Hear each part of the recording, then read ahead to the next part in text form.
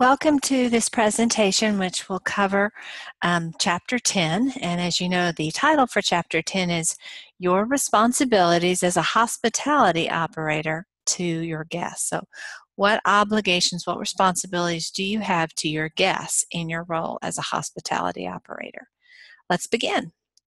So we're going to divide up the topics in this chapter into 5 discrete units. One is we're going to talk about accommodating guests. Then we're going to talk about the privacy issues of guests. We'll talk a little bit about how we're going to maintain our facility and also what our responsibilities are to people who are present in our facility but who don't qualify as guests. And finally, we'll talk about the rather awkward situation in which we need to remove somebody who actually is a guest in our facility. So let's get started. I'm going to go over and skip over that topic and jump right into an important topic naturally, which is who's a guest, who qualifies for the protections that we're going to talk about that guests receive. And here's a definition from our textbook. A guest is a customer who lawfully uses a facility's food, beverage, lodging, and entertainment services. This is a little bit odd because when you and I use guests in everyday conversations, we're not talking about a commercial transaction. In fact, we'd probably exempt commercial transaction from what we're talking about. A guest is a social relationship where somebody is going to receive free stuff at our home. If we invite someone to be a guest in our house, we say we're going to cover the tab. If we're at a restaurant and we're having dinner with Bob and Bob grabs for the bill, we say, oh no, you're my guest, meaning we don't want you to pay, I'm going to pay instead. But of course, when we're talking about a bar or a restaurant or a hotel's definition of guest, we're talking about a fundamentally different thing. We're talking about somebody who does have an economic relationship with us. And so a better word might be a consumer or a customer. But for whatever reason, the term guest seems more gracious perhaps, and so we typically use the term guest. But it's important to remember that we are talking about an economic relationship. We can divide up the term guest into 2 other categories, and one would be a transient guest. And again, when we see the word transient, we're thinking short term. Somebody who is just going to be in a particular place for a brief period of time. And we're going to contrast the idea of a transient guest with a tenant. And this is someone obviously who's going to be present for quite a while longer. We usually think about transient guests being people who are staying at a hotel, whereas tenants we think of as people who are staying in an apartment. But that's not necessarily the case. There are people who stay on a very long-term basis in hotels. And so we could have somebody who is a tenant even though they are not staying in an apartment situation. So let's look at the official definition of transient. A customer, transient guest, is a customer who rents real property for a relatively short period of time. And again, the relatively short period of time is further explained by this parenthetical, a small number of days with no intent of establishing a permanent residency. And again, that's what we think of when we think about a hotel. We think about somebody who has a home somewhere else, but who needs to be in a different city for some period of time, and they've chosen a hotel to meet that need. You may be saying, well, why do we care? Why do we care whether somebody's a transient guest or a tenant? We care because there are somewhat different legal requirements when we're dealing with a transient guest compared to a tenant. Many of these differences relate to eviction law, although as you'll see when the assignment for this chapter deals with a different scenario. But if, most states, including Texas, has eviction laws that provide a lot of protections to tenants. If I'm renting an apartment and I'm late on my rent by a few days, my landlord isn't going to be able to evict me. He's going to or she's going to have to follow a process to get me evicted, and it's going to take some time. And so we think of about that being a situation we want to protect that tenant more so than the transient guest, because again, the transient guest has a home somewhere else, has a place where he or she is keeping his or her possession someplace else. So being evicted, I'm using the term eviction, really shouldn't be that term, but being forced out of one's hotel room isn't a traumatic event. You just move on to a different place. And so there's less protections in that scenario. But as we said, it's not always the case that everybody who's spending the night in a hotel qualifies as a transient guest. And so sometimes it can be the case that that a hotel can have some people that qualify as tenants. And so therefore all those eviction laws as well as other laws can apply. So let's look at the definition of a tenant. Anyone, including a corporation, who rents real property for an extended period of time, so now we're saying extended, with the intent of establishing a permanent occupation or residency. This isn't just a brief period of time. This is where this person is going to reside for some period of time. Now, it would be lovely if there was a magic equation we could apply and that we'd be able to have this bright line test, and if you failed the test, you were a transient guest. If you passed the test, you'd be a tenant. And it would be clear to everyone. It'd be clear to the hotel, and it would be clear to the guest which side of the line that person is on. Unfortunately, that's not the reality. There are factors that we can consider, but none of these factors are necessarily definitive. They're not necessarily going to resolve this question for all time. And so we'll look at these and we'll consider how they might impact whether a court would find somebody to be a transient guest or a tenant. These factors are important to you as a hospitality manager because as you are dealing with people who might be spending a fairly significant amount of time in your place, that this may help you consider how you want to structure that arrangement so that there is more likely to be a finding of the person being a transient guest. That's usually the preferred treatment that you as a hotel operator want to have. Now again, you don't have complete control of the situation, but it's very likely that your visitor or your guest, I will say, isn't thinking in those terms at all. And so if you can structure the situation so that you're more likely to fall into this, or that guest is more likely to fall in this bucket, that's a win for you. So one thing to consider is, how is this person being billed? Are they being billed on a daily basis, on a weekly basis, or a monthly basis? Again, it doesn't mean that they're paying every day, but is it the number of days that is being counted up? So if they stay at your hotel 12 days, they're paying for 12 days. But if you're doing on a weekly basis, then they're going to pay for 2 weeks. If they're being billed on a monthly basis, they're going to pay for the whole month. So you might think to yourself, well, gee, I prefer the monthly basis because I'm likely to get more money out of it. Well, that's possibly the case, but the daily basis is going to be more protective for you in terms of this transient guest scenario. Another issue is the tax payment. Are you actually having the guest pay the occupancy tax? That's usually a tax that the transient guests pay, and it's a way for there to be tax revenues for that particular location. Those taxes are typically not paid by tenants who live in a long-term situation because, again, they aren't transient. So they're people in the community, and the taxing authorities are less likely to see that they want to vigorously or aggressively tax those individuals. So you want to see whether you are actually requiring the occupancy tax or not. And of course, that's not a decision you make. You have to look to see what the circumstances are and whether it's appropriate to incur this tax or not. Address use. Is this person receiving mail here? Is this person using this as an address for them, or that they are, getting correspondence, getting packages dropped off? That would be an indication that they are a tenant. If they aren't receiving any type of mail, then they're more likely that there's a transient guest. After all, everybody needs mail, and if they're not getting it at this particular place, they must have some other home that they're getting the mail to. And so that would point to the fact that they're really a transient guest here. What is the contract that is applicable to this transaction? If it's that registration card, the usual way that we have guests in a hotel, have transient guests, and that would be one piece of evidence that would point us towards this particular person being a transient guest.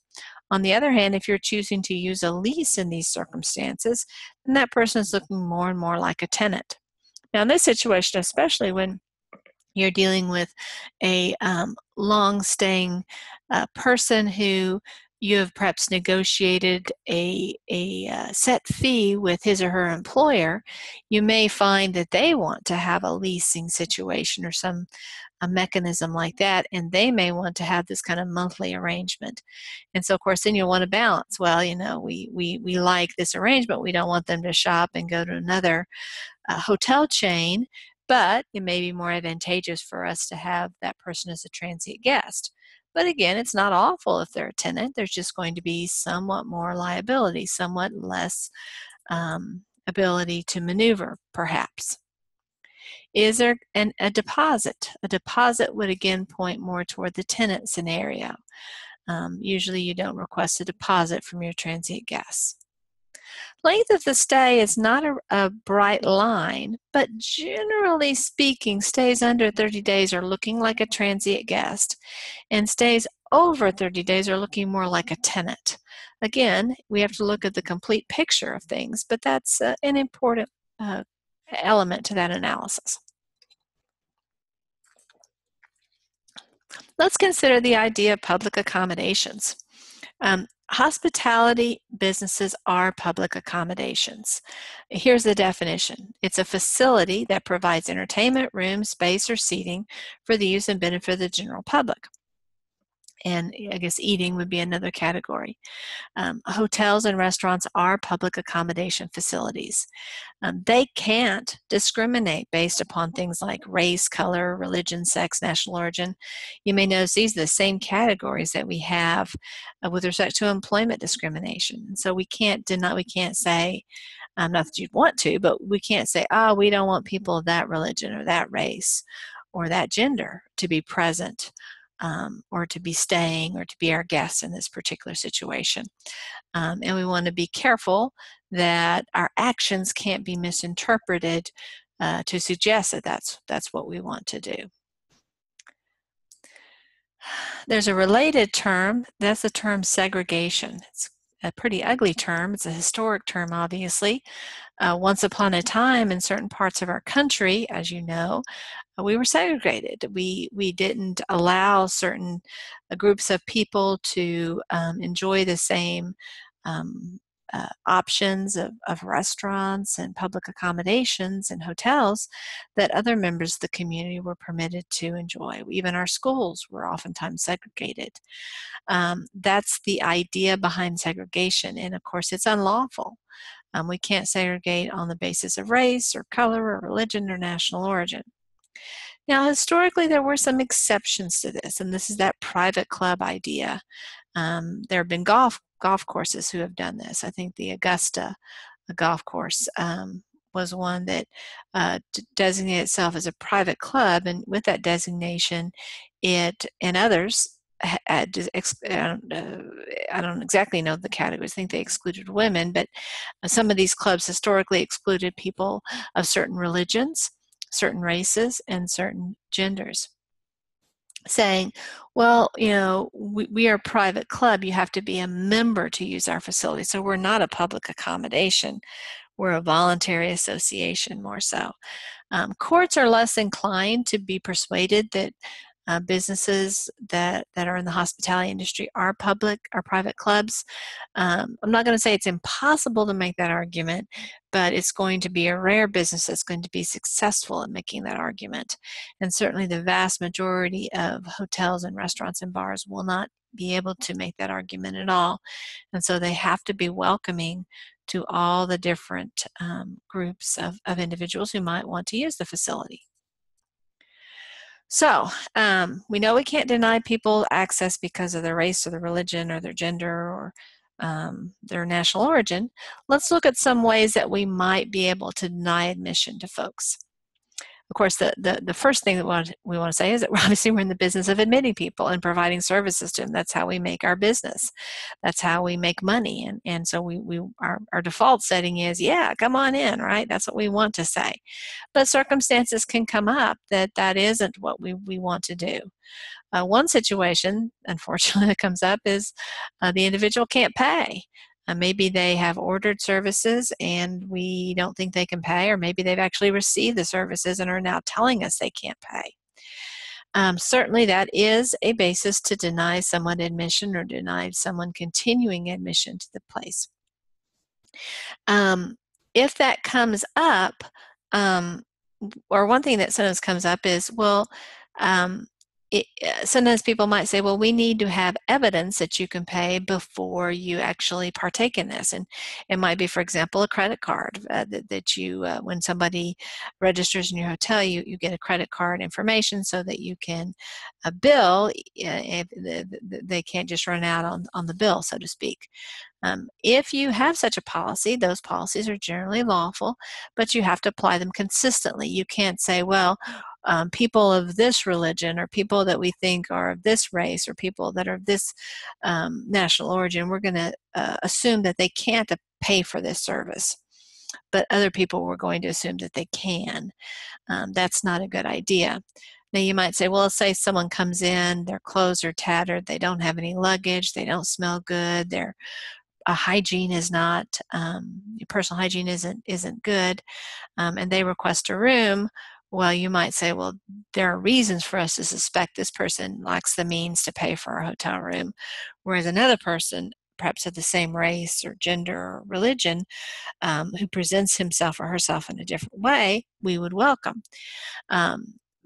It's a best practice, though, to have a consistent policy across the board, because that person who is checking in the guests, we don't want to give him or her a lot of leeway, because they may either consciously or unconsciously make some assumptions. For example, a unkempt Caucasian person they might assume was just out on the town having a good time, maybe going out to a sporting event or something, and that's why they're unkempt. But that person might assume an African American who's unkempt, perhaps that person's homeless or something like that. And so it's a best practice to have a consistent policy that the staff knows how to apply, that doesn't permit unconscious prejudices and preconceived notions to impact how services are delivered. So that's one category. If you can't pay, you don't have the right to stay. Another is a person has a readily communicable disease. Fortunately, this doesn't come up a lot. And people who have these types of diseases usually don't communicate they have these types of diseases. But that can be a category. Now, of course, many diseases are not, even though they may have a stigma associated with them, are not necessarily readily communicable. For example, AIDS or HIV is not readily is not easily contagious, and so you can't deny accommodations to individuals who have that particular disease. Also, hepatitis C would be another example of that. Now, it's possible that there may need to be issues may arise when you have a worker, especially in the kitchen, who has those kinds of conditions, and so that is worthy of some additional reflection. But a guest who has those circumstances, unless it is truly a readily communicable disease, there's no reason to deny admission. Let's say an individual wishes to enter the facility with an item that is prohibited. An example that might come up here would be handguns. As you know, in Texas, we have concealed carry and open carry, and individuals who are licensed for either or for both have the opportunity to carry their handguns generally where they wish, although there are certain places they can't take them. And one of the things that the hotel, the restaurant, or the bar needs to decide is, do we want to welcome those customers with their handguns into our businesses? And so there's an assignment on that issue. Please read the article that is attached to that assignment with the ins and outs of Texas law. But if somebody, let's say your particular facility decides not to permit individuals with a handgun into the facility, and you dot the I's and cross the T's and do what you need to, and the person is insisting upon coming into the facility, well, that is a category that you could consider denying admission to that guest under those circumstances. When a guest is intoxicated, that can be a reason to exclude them from entering or to ask them to leave. Again, you want to be sure that you are consistent in how you apply that policy, that you're not more strict with one category versus another category of individuals. And obviously you don't want to overserve your guests in your facility, because again, that's a dram shop act issue that can arise. So you want to be careful to train your bartenders and your wait staff not to overserve.